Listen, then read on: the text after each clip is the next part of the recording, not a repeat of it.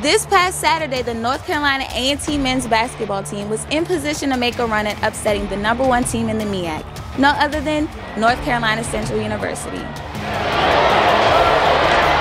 The Aggies overcame a 20-10 deficit in the first half to tie the game at 24 on a dunk by forward Bruce Beckford. Beckford added 10 points, but the Eagles quickly responded with an Anthony McDonald 3, leaving the Aggies with a chance to be down by 2. But guard Austin Williams missed 2 free throw attempts at the last seconds to leave North Carolina Central with a 30-26 lead at the half. With such a close game, and this being the Aggies fan base's most anticipated regular season game, fans were excited to see what would happen next.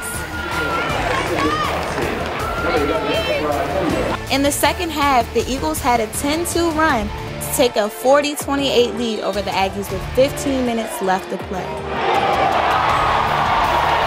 But junior guard Ahmed Abdullah made 5 of 10 field goal attempts for 12 points to lead the Aggies. Abdullah nailed a 3-pointer to close the gap, 46-38. But the Eagles responded to lead 54-40 with 2 minutes remaining.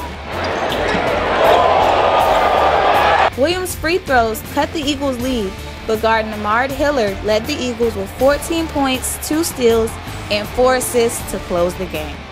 The Eagles won their 28th straight game over MEAC competition as they beat the Aggies 58-44. Coming into today's game, the Aggie men's basketball team has lost to North Carolina Central 7 out of the last 8 matchups, and today was no different. For Aggie Sports Report, I'm Alexis Wainwright.